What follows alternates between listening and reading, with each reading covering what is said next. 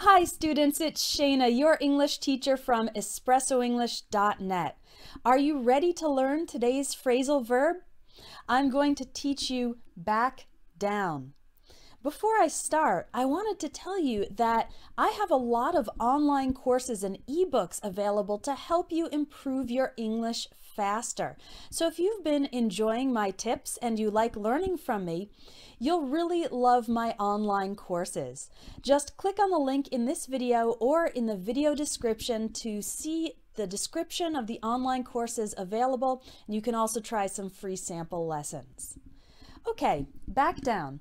Here are the three options. One of these is the correct definition of back down.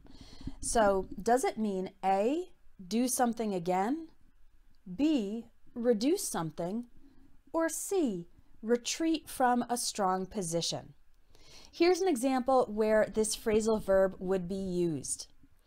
Let's say a company buys a large piece of land because they want to build a factory there.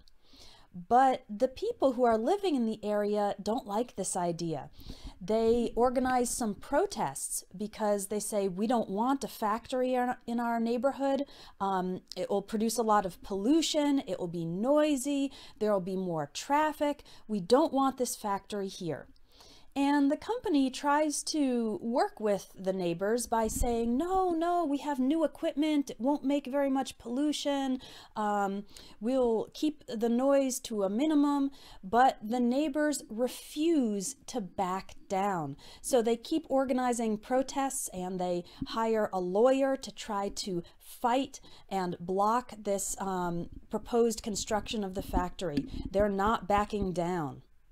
Based on this example, what does it mean to back down? A, B, or C? Post your guess about the correct answer in the comments, and then I'll tell you which one is right in just a moment. Back down means C, retreat from a strong position. So in this case, the people living in the area, they have a very strong opinion and they have a cause that they are fighting for. They don't want this factory in their neighborhood. They are fighting against it. And even though the company is trying to make some concessions and trying to minimize their concerns, the people living in the area refuse to back down. They refuse to retreat from their position. We often use back down in the case of confrontations. So maybe you'll have two countries which are next to each other, and one country starts to put a lot of troops, a lot of military people near the border, and that makes the other country nervous because they think, oh, maybe this other country is going to attack us. So the other country also brings their soldiers and their army towards the border. And so you have two armies who are facing each other, just waiting for the other one to attack.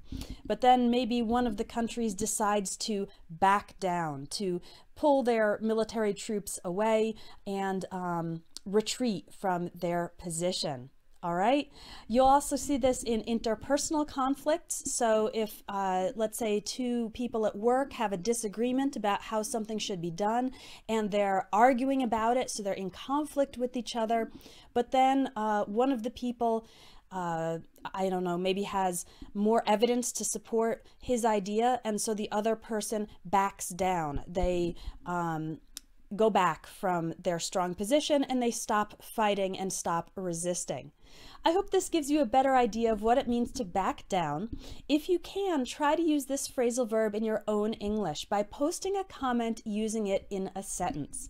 I look forward to reading your comments. Thank you for watching today's daily phrasal verb video, and I'll see you next time. Bye-bye.